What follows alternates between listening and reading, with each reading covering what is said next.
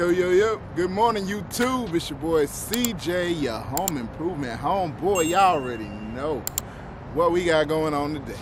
So, got a new client, new accent wall. I'm excited to get into this one. Had to make a quick trip to Lowe's. Y'all know I'm loyal to the orange people, but it's blue people today because it was convenient. So yeah, gotta grab a paint roller. So with this wall, this particular wall, we are painting the other walls around it, and we're doing this design right here, right there, the one that just popped up. Yeah, that one. Anyways, yeah, we're doing that on the focal point wall.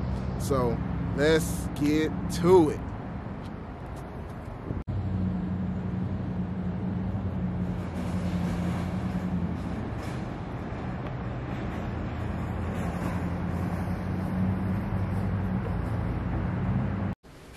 Alright, so I'm on site, about to get started. You see, I've done all the prep work already, brought all the tools in. Man, see, this is why I love Milwaukee. Look at this. I've done 2 jobs without charging this battery, and it's still fully charged.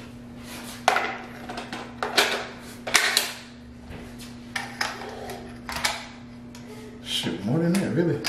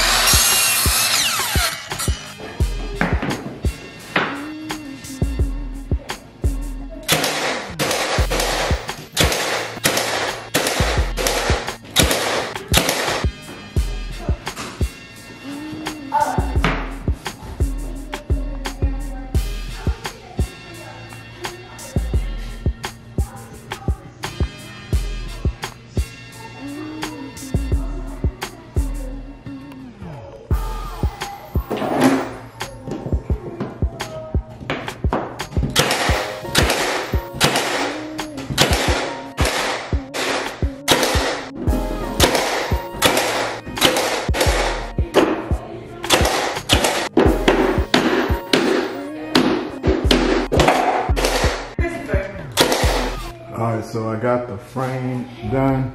It was a little fighting because the drywall is always uneven, especially in the corners. But as you see, it's just a little patchwork just to get it looking smooth and like one piece, but nothing too major. Alright, let's get into the build.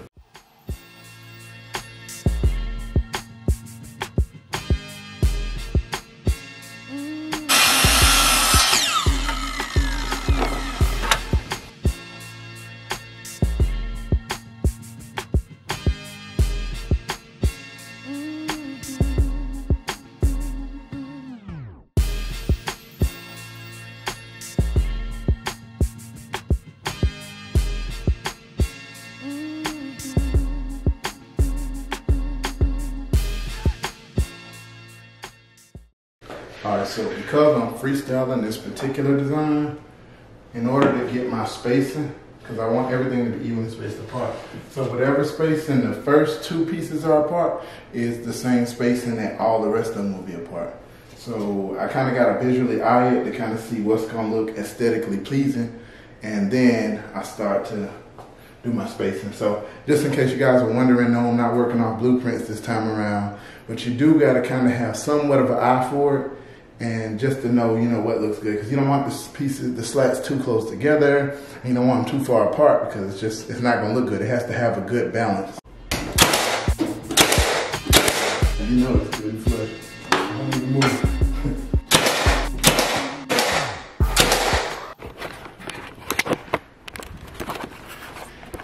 You'll hear me say a lot, you cannot account for drywall. So when they were finishing the drywall, boom. Nice little gap right there. Shows you it's not flush. But it's cool. That's why we nail diagonally. Alright, so now let's find our distance. We're at 18 3/4.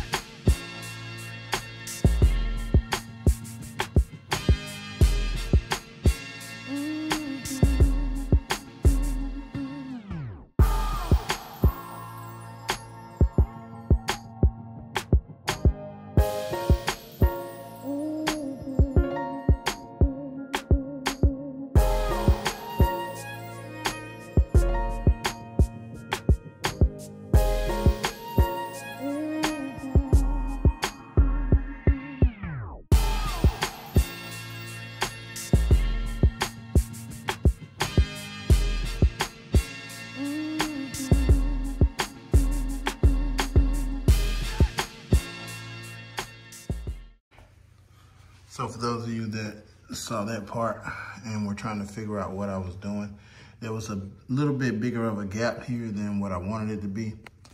And so I just took and cut a very small shim and slid it in. And that makes it easier when I go to wood fill it. I don't have to put so much filler or Bondo or whatever in there.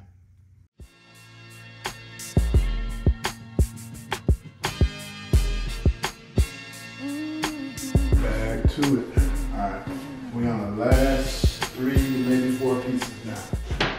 All right, so now we gotta do our measurements to see exactly where the rest of the pieces will fit.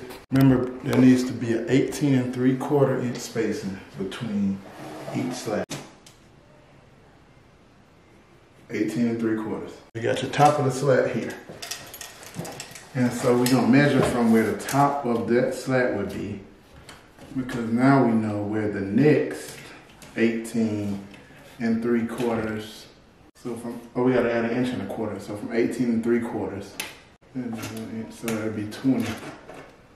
20 is where the next top should be.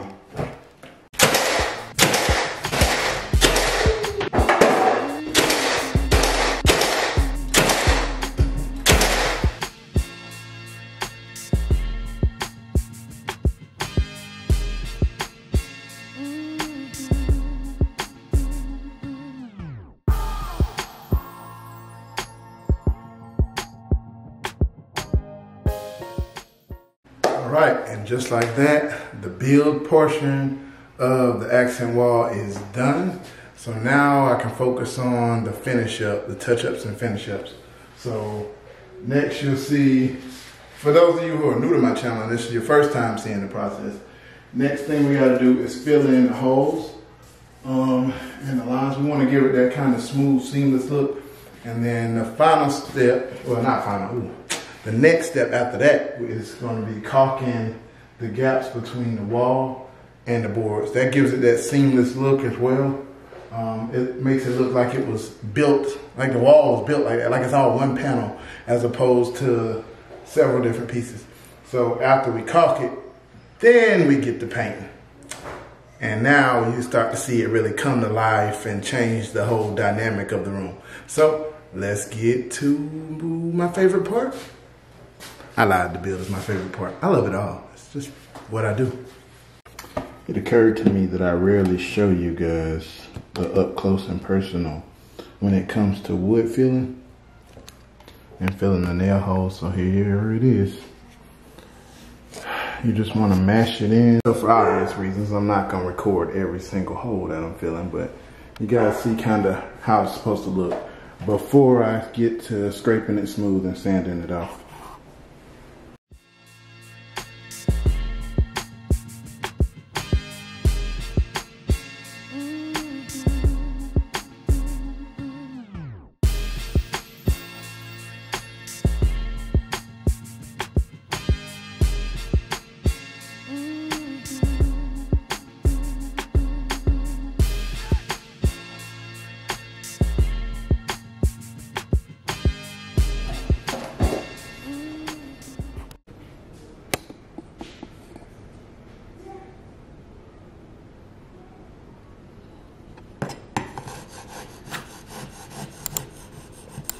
So you just want to scrape it gently with the 5-in-1.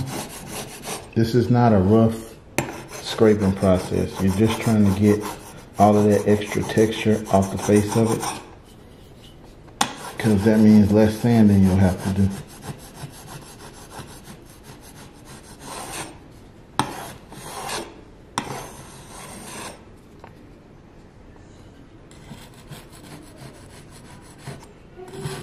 Same thing on all sides. Everywhere where you put wood filler. I don't think I put it down here because it's the bottom. And now we sand lightly and in circular motion.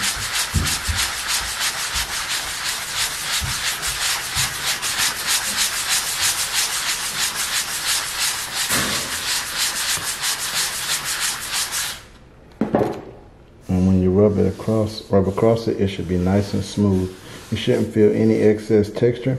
Now, if you do feel anything, I would recommend just get your sander and go over it again until you no longer feel it.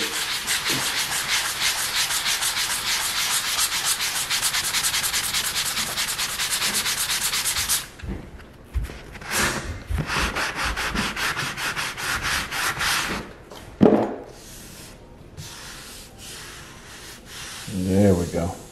That's how it should feel. Y'all already know what time it is. Clock time. Oh, the camera's too low. Alright, now you have to see it.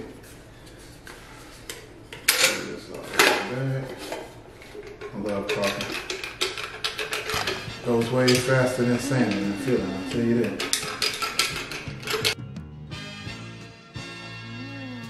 Drowsy, I like that.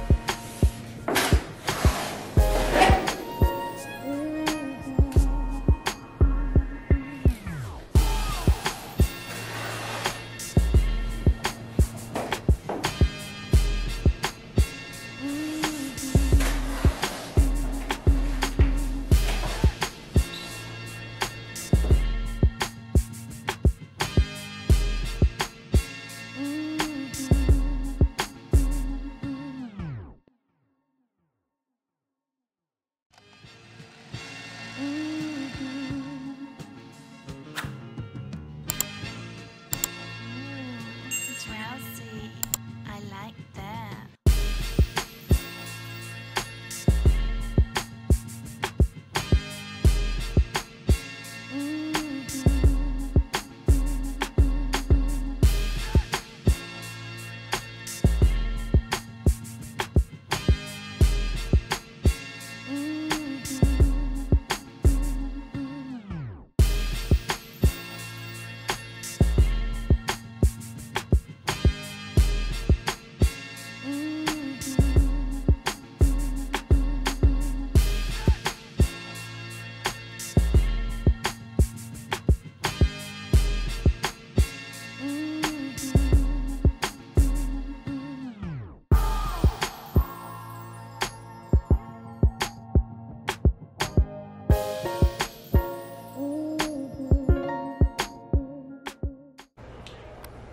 Yo, so this color is called Needle Point Navy.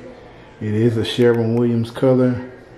And man, when I tell you, look at this. Look at that shine. Look at the shine. Nice, even coating. Yeah, I can't wait to show y'all the finished product. We just getting started. Next, we gotta paint the other walls around it. So we at the boring part of the job, which is waiting for paint to dry. So in the meantime, we'll go ahead and start cutting around the edges and taking off the outlet covers, outlets, etc. So you can go ahead and prep to paint the surrounding walls, because this is a full paint job, so I'm excited to see how everything turns out.